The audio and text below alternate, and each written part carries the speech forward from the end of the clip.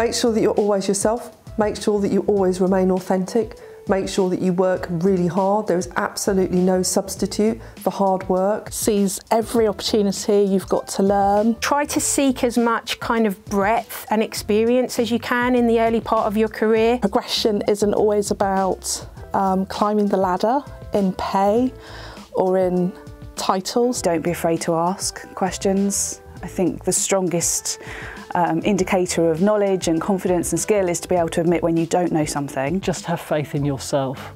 Be prepared, you know, if you take it, if you see an opportunity, take it. If you're offered an opportunity, take it.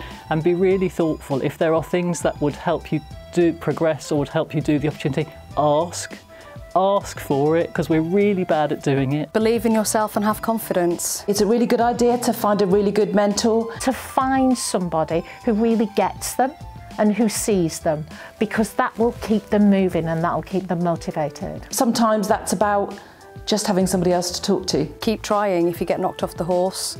Keep getting back on it, keep trying if that's something that you want. Do what you're interested in. If you're working in a sector or doing something that you really don't enjoy, then you need to work out how to get to the next step and move to something that you really love. People are most productive, most rewarded, most enjoy their life when they're doing something they're really fundamentally interested in. The most important thing is finding your purpose of what you do, what really you enjoy, and focusing there. Make sure you're resilient, so know yourself, know your trigger points, know how to recharge and to stay as resilient as you can, because that's super important. Your background and your circumstances do not define you.